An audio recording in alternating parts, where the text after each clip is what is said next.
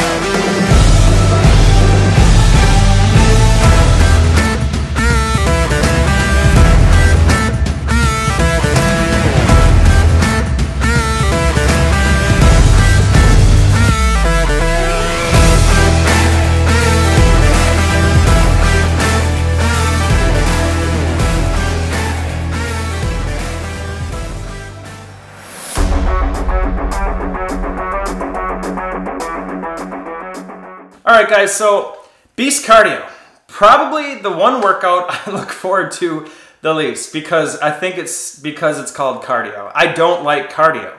I think you guys already know that.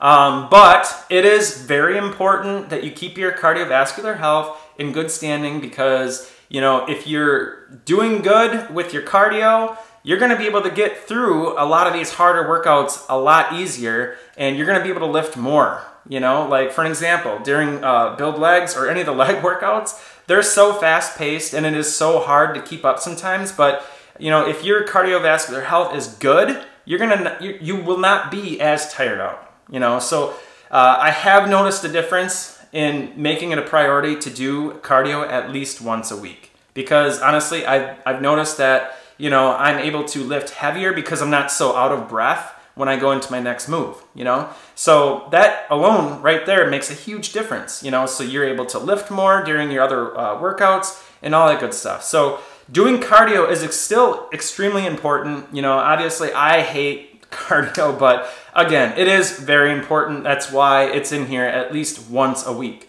or it depends on what schedule you're doing, but yeah. So I actually always make sure that I do cardio at least once a week, no matter what. There is 2 different types of calendars that you can do during this program. You can do the huge beast, you can do the lean version. Even when I do the lean version or the huge version, I still make sure I always do cardio at least once a week. So it is important that you do cardio because of those reasons, because again, it will help you to be able to lift more, especially during your leg workouts, because those are freaking hard. I think we can all agree on that. So the next thing I want to talk to you about is to remember, you know, while this is called beast cardio and it's called cardio or whatever, you should still be pushing your weights. You should still be fighting to go up in weight. You know, throughout this entire workout, most of the workout, you have a weight in your hand. So anytime that I have a weight in my hand, I'm always pushing to go up in weight. No matter what move I'm doing, if they require me to use a weight, the next time, you bet your ass, I'm gonna try to push to use more weight the next time, you know? And I think a lot of people have this mentality like, oh, it's cardio, so I can just do light weights. Which, to an extent, yes, but if you want to get faster results like I do, I always like to push my weights even when I'm doing this workout because I notice that the intensity is way higher, you know, with how much I'm sweating and all that good stuff. Like, you're gonna notice a huge difference if you actually push your weights. So just remember, you know, while it's beast cardio, it's still lifting. You know, you still got a weight in your hands. So I'm gonna run through a few of these moves in particular that I make sure I go up in weight on.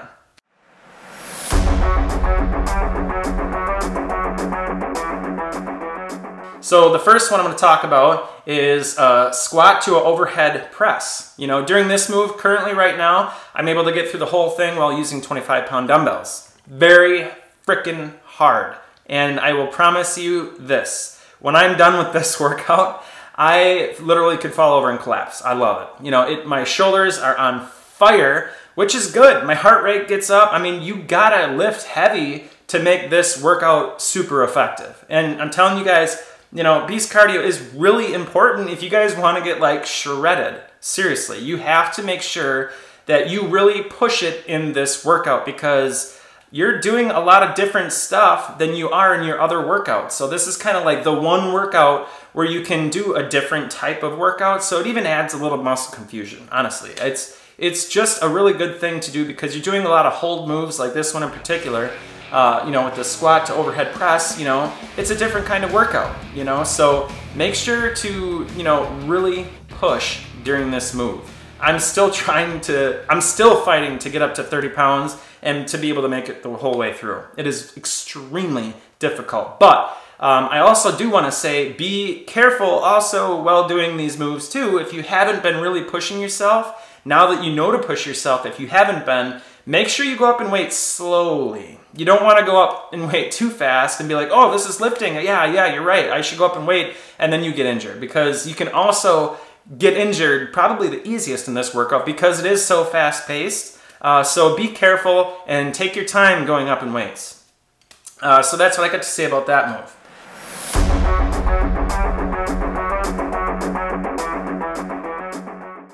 The next thing I want to talk to you about is the toe tap. The toe tap, I love this part of the workout and I love the fact that it's right at the beginning because you are able to get your heart rate up right at the beginning of the workout, which is what you want, which is why I think that the man himself put this right at the beginning because when you do this move, you know, you're getting your heart rate up right away. And whenever I do this move right afterwards, I'm pretty much, from this point on, I'm sweating throughout the entire rest of the workout, which is good. And I think it's this workout that really does it. But the only way to make that happen is if you keep your intensity high. Don't just mindlessly do the toe tap and, you know, just not count. I actually count every single time that I bring my left leg up. And I go for 60 reps. Every time I bring up my left leg, that is 1 rep. And I go for 60, you know.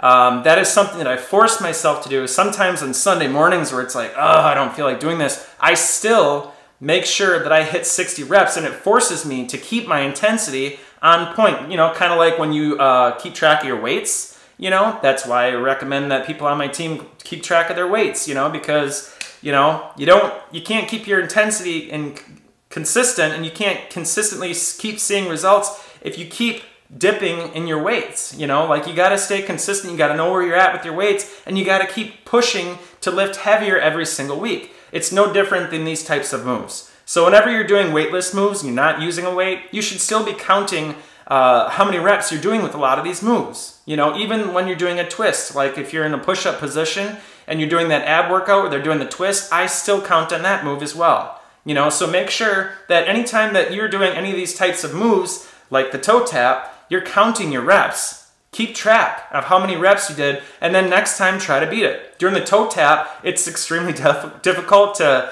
do more than 60 because I think that's 1 rep per second, which is pretty freaking fast. But I am trying to still beat that. But 60 is kind of like, hey, you got to at least get this because that is what is going to set the tone for the rest of the workout. Because like I said, right after that move, I'm typically sweating, and I stay sweating throughout the entire rest of the workout. And there has been times where I didn't have my intensity up during that particular move, and honestly, I did notice a difference. My heart rate was not able to get up as high as I could have been, you know, because I didn't push it in that toe tap. I honestly think that that toe tap is there to, right at the beginning of the workout, to get your heart rate up, you know, and to burn more calories. The idea is to get your heart rate up past a certain level and for it to stay there. And, you know, it's known where you need to get to a certain heart rate in order to start burning calories. So by doing that move and really pushing it, it's going to force you to get your heart rate up to that heart rate that you need to be. Everybody's different. And there you go. You know, then you're going to burn more calories and your workout is going to be much more effective. So that's what I got to say about that.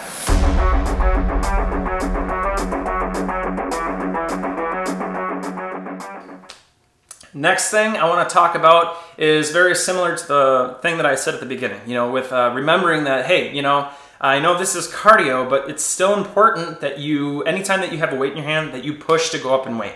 you know, and this move in particular right here, the mountain climber, you know, during this move, I'm using like 45-pound dumbbells, you know, during this part, you know, so make sure that during this move, you're still pushing to go up in weight. I think at one point I was even doing way more, not way more, but like 50s or 55s or something like that, just to give you an idea. You know, like my intensity is really high while doing this workout. I'm sweating like crazy while doing beast cardio. And if you're not, then it's probably because you're not incorporating these things that I'm telling you. So definitely game changing, incorporating all this stuff that I'm telling you in all these videos.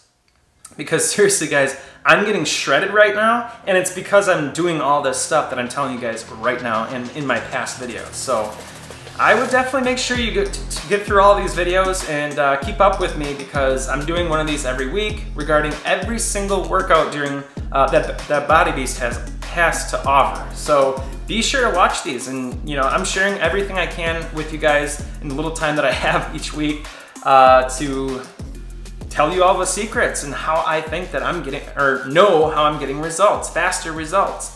You know, you mix this intensity with proper nutrition, supplements, and all that good stuff, you're gonna get results, I promise.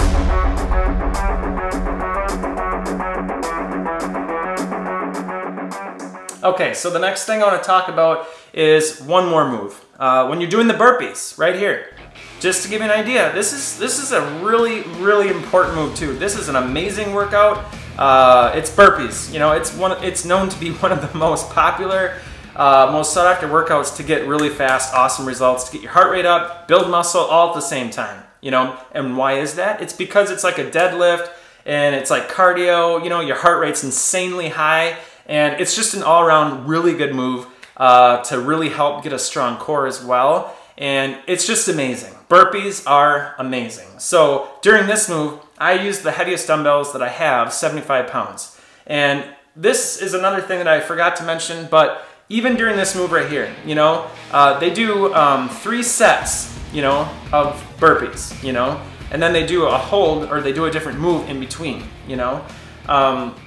Each and every single time, I try to go for 8 reps, you know, every single time using the 75-pound dumbbells, you know. So try to keep all that stuff in mind, you know, and it doesn't have to be 8 reps, you know. The idea is to just take mental note. This kind of goes hand in hand with what I said about the toe tap, you know. Keep track of your reps. You know, it's a different sort of thing when you're doing beast cardio, because they don't say you're supposed to do a specific amount of reps, really. You know, you're just following along with them. You know, do as many reps as you can, and then keep mental note on how many reps that you did, and try to at least match that next time, you know, and get comfortable with how many reps you're able to go in, and then go up in weight when you can, you know. Personally, I would rather do less reps and more weight, you know, like during this move. You know, I'm using 75-pound dumbbells, you know, and I only get 8 reps, but, you know, could I get more reps in if I were to go down in weight? Yeah, probably.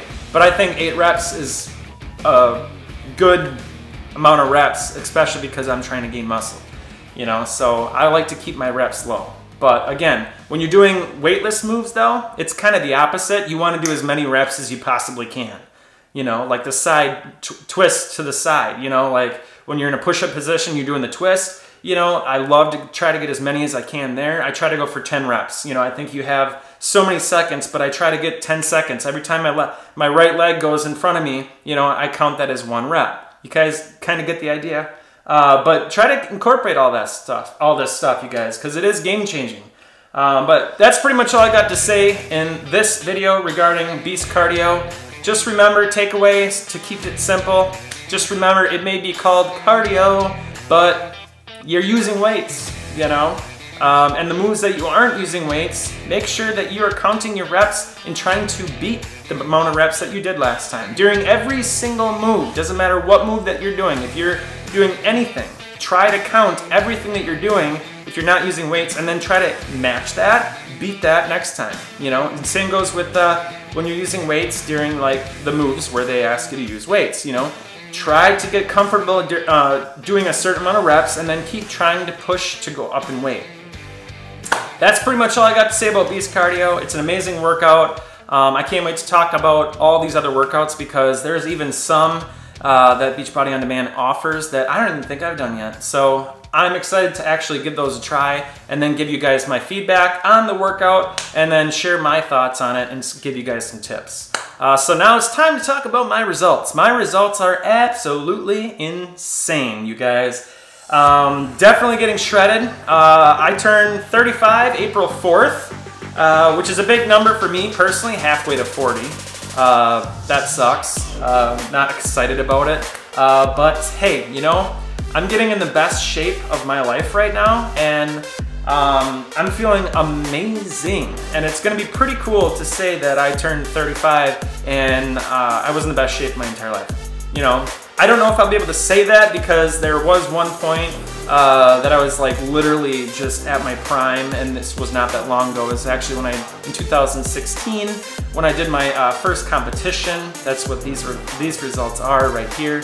I'm trying to beat those results. I want to get back to those results by the time I turn 35. So I have literally a month, you know, so I got my work cut out for me. My weights, however, are going up. I'm lifting almost as much as I did in that footage that I just showed you, which is exciting.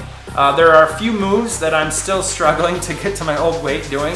For an example, the deadlift, you know, I'm using the not the straight bar, but I'm using a bar instead of dumbbells, and I'm just throwing on the plates, man. And I'm almost back to the weight that I was able to do before, which is pretty much all the weight I have in here. I was able to throw, I don't know exactly how much weight this is, but I had a 45, a 35, a 25, and a 10 on each side, and then I think the bar weighs 15 pounds.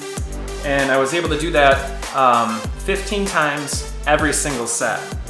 I probably should be going up in weight, like I always preach to you guys, but that's all the weight I got. And I was fucking shredded and I was feeling good in that video. I'm not able to do that quite yet. But like I said, I was doing 15 reps with the rest times that they were doing, and I was doing 15 reps every single set, which was insane that I did that. That's a lot of weight, but yeah, I'm almost there. I am using that amount of weight. I'm not able to get that crazy and just, even though they say to do 8 reps, I'm like, screw it, man. This is all the weight I got, and I just do 15. You know, it's like, what? I can barely do that right now, but it's crazy how far you can get though in a month. I think I can do it. You know, I still got like 3-4 more times of a back workout to get my shit where it needs to be to hopefully be able to do that. But that is my ultimate goal, honestly. I want to be able to do that 15 times for all 3 of those sets. That's my goal. That's when I know that I'm as strong as I was before. That's like one of those workouts that just stuck with me where it's like, whoa, I can't believe I did that. You know, so every time I do that move, I'm thinking back and I'm like, okay, let's see if I can get back to where I was. Because like I said, once I'm able to do that, I'm feeling pretty confident that I'm going to be pretty much as strong, if not stronger, than I was in 2016. So that's pretty badass, especially because I'm going to be turning 35 and then being back there. Yes, I want it. But yeah. Frickin' shredded, you guys. Definitely below 9% body fat, that's for certain. I didn't quite get in the 7s with percentage of body fat, but that is because I did decide this week to up my carbs just a little bit during lunch, just to give me a little boost. And because like I said, I'm trying to get that size back too, but I'm also trying to get down to competition level. So I'm trying to find that happy medium right now, but I do feel like taking in just a little bit more carbs during lunch has helped me a little bit. But next week, I'm gonna switch up my nutrition a little bit more, and I'm gonna cut out probably carbs completely just so I can get down to competition level results by the time April 4th hits. So I got 1 month, and right now I'm in the 8th. So I only have about 3% of body fat to lose to get down to competition level results, which is pretty crazy. You know, I can't even believe it's crazy even saying that. You know, but good stuff, you guys. Keep watching these videos. Like I said, I'm doing my best to share with you guys all my secrets. And if you guys ever want to do this one-on-one with me, do know the door is always open. TeamBeastHaven.com. And but I need you to be a committed son of a bitch, and that's all I require you to be. You know, I need you to come into the thing or come into the group just guns blazing, ready to go. But also keep in mind, you know, I don't want to intimidate people either by thinking they need to be perfect. You know, Like, I even have some guys that struggle with getting in their workouts, and it's fine, you know? It's totally fine. You don't need to be like perfect coming into my group. That's what I'm there for, you know, like, you know, if you guys are struggling getting in the gym, that's where I come in. I'm your coach. So I would basically reach out to you, and I would do whatever I can to help get you back in the game, you know, motivate you. I always do a lot of motivation inside my group. I share motivational videos. I do motivational posts in the morning. You know, I do a lot of stuff to help motivate the guys in the group. Like, sometimes before the weekend hits, you know, I say, hey, you know, it's the weekend, you know, like, don't fuck up. You know, the weekends are where most people lose their results, because Friday, Saturday, Sunday, you know, Friday, what happens when you come home first thing? You know, it's a long week. What do you think you want to do? You want to have a freaking beer, maybe grill out, you know, but moderation, of course, is key. But yeah, whatever. I talk about a lot of that stuff though in my group, you know, to help people stay on track. So again, if you are like thinking about joining my team, don't feel like you need to be perfect, you know? I'm there to help you transition to a healthier lifestyle, and it's not gonna happen overnight. That's just the reality of it. But it's a learn as you go process, and that's why I introduced those phases. You know, I go through literally everything, and what I do for breakfast, snacks, lunch, dinner, meal plans are in there. I mean, everything is in that group for you to like work at your own pace and hit those videos, and then you just ask questions inside the group. It's an amazing thing if you guys want that kind of support. If you guys are serious, like I said, and really kicking some ass, taking some names, and getting some insane results, then yes, Team Beast Haven is for you. But again, if you have any hesitation, please shoot me an email first at steve@ucfitness.com and ask any questions that you have prior to filling out my online questionnaire at teambeasthaven.com, because I am getting a lot of questionnaires filled out, but then people kind of like get scared or something happens to where we get disconnected and then they don't follow through. So, and that's fine, it is what it is, but you know, just do know that if you do have questions, ask first, then fill out the questionnaire. Comment below the video, whatever you want to do, you know. Just make sure that you just shoot me an email at steve@ucfitness.com. I'm always there to answer any questions you guys got. But if it's not for you, then just keep following these videos, you know. Keep taking away what you can from these videos. Comment below, ask questions. I'll do my best to get back to you as soon as I possibly can. But that's all I got for you guys. Until the next time, we'll talk to you guys later. Peace.